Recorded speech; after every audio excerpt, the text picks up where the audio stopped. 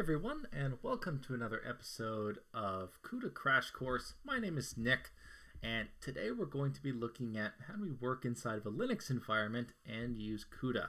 So CUDA is what, or a Linux environment is what I typically use when I'm doing all of my work, even if my videos up to this point have been in Windows. So this will likely be an alternative if, say, you don't want to be using a Windows machine, or you don't like Visual Studio, or maybe most of your development, say, at work or for your projects is in a Linux environment.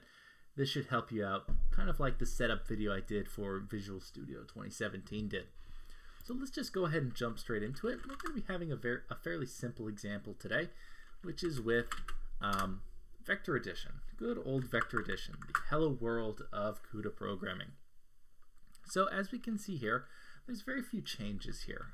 So we don't need to include CUDA runtime.h or device launch parameters.h in Linux. Those are just things we don't need to add when we're compiling. So then what else do we need to know? So the rest of the kernel is exactly the same. So we'll just calculate a global thread ID, make sure that it's within the number of threads or within the dimensions of our vector, and then we'll just add the elements together. All the allocation is exactly the same, so CUDA malloc is the same, CUDA memcopy is the same. We'll launch using Vector Edition with the normal kind of triple chevron launch syntax, and then our parameters over here. We'll copy back our result, make sure there's no errors with this assert, and then we'll print complete successfully if it passes. So that's going to do it for that example. So how do we actually compile this? That's the interesting part. So we can call the NVIDIA compiler directly, called NVCC. If you don't have the CUDA toolkit installed, you need to make sure first that you have the driver installed. So you're going to need to talk to your GPU, so you're going to need the driver. So first you have to make sure you get the driver, and you can download that from NVIDIA's site. You can also download the CUDA toolkit from NVIDIA's site, or alternatively, you can just run sudo apt install NVIDIA-CUDA-toolkit, and so that'll download the toolkit for you. I did it just a few minutes ago, so it's already on mine. So it gave me toolkit version 9.1. If you want the later versions, say 10.0 or 10.1, you can get that on the NVIDIA page itself. But for something as simple as vector add, it's not going to make a difference.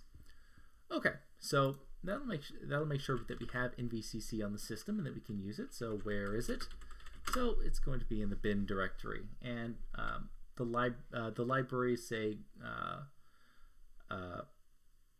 the libraries for, say, cuDNN or cuBLAS or cuRAN that we've seen prior to this, they'll be in a spot that we can reach them as well. So let's go ahead and compile this. It'll be just like any C or C++ compilation, but we'll use the NVCC compiler. So this will compile both our host code and our device code. So we'll do NVCC-O vector add, our input file vectoradd.cu, and we should get, there we go, our vector add executable out. Now, like I said, we can also, if say we had a cuBLAS function in here, we could link it against cuBLAS like this. So the -L just says link against, and then what the library name is. So the actual library name is libcublas.so, but the -L says, you know, I know there's going to be a library, so I don't need the SO, and every library should start with lib, so I don't need lib. So I can just leave it in that format. So I can link against cuBLAS. It's not going to do anything because I'm not actually running any cuBLAS functions in here, but I could. Okay, so that's going to do it for that. There's another number of other utilities, including CUDA CU object dump, which is we can use to get out the device code in here. So let's see if I can do, say, -ptx. Oops. So I can get out the PTX, which is the that's the virtual instruction set for NVIDIA GPUs. And then alternatively, if I compile it with the embedded SAS code, so this is for the specific SM30 architecture, this is going to be the actual machine ISO. So this is closed source. So you can look up PTX and look at the instruction set on NVIDIA's pages, but these instructions are closed source. But they're not terribly difficult to read. You can see they load in a couple things. So they'll load in, say, CTA ID, which is your thread block. They'll load in a thread ID.x. They do some predicate setting here, and then they do multiply and adds. So this is an integer scaled add. They do some moves, etc. So it's not terribly complex of code for a simple function like this. It gets a lot more complicated if you start running more complex programs, of course. All right, so let's actually run this, make sure that it works. So there we go. We didn't hit the assert, or we didn't fail on the assert, so we completed successfully. So another question is, how do we actually profile this thing? So profiling is actually fairly easy. There's a profiler built in. There's a profiler built in that we can use, and it's called NVProf right here. There's also a visual profiler called NVIDIA Visual Profiler. So we can launch that by just doing NVVP. Let's see, there we go. So there's a visual profiler as well. So a lot of times though, we don't need to even run the visual profiler. A lot of times the command line profiler is good enough, and it gives us the same information that we would get out of the visual profiler, but oftentimes a lot faster, because we don't need to dig through if we know what we're doing, we don't need to dig through all the windows and the options. So we can do some basic profiling by calling nvprof and then just / or vector add. And so we get a couple things here. So we get a percentage of time spent on the different GPU activities, the mem copies, and then the kernel itself, as well as the time spent on all the other API calls. If we want some more detailed information, we can also pass in some options. So of course there's a -h parameter which tells you all the options we can give to the profiler.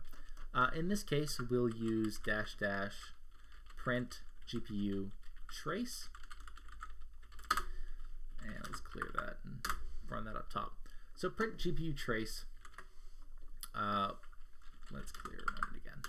So print GPU trace will give us a number of things. So it'll tell us the start time, how long it took, the grid size, block size, number of registers used, shared memory. It'll tell you things like throughput, things like the device that it ran on the stream, and then the actual operation. So whether it was, as I said, like a mem copy, or if it was a kernel itself. And there's a number of other things we could do. So we could format this as a comma-separated variable output. So if we do --csv on top of that, we get it as comma-separated variable. And then let me make sure how to do this. So we'll do -h.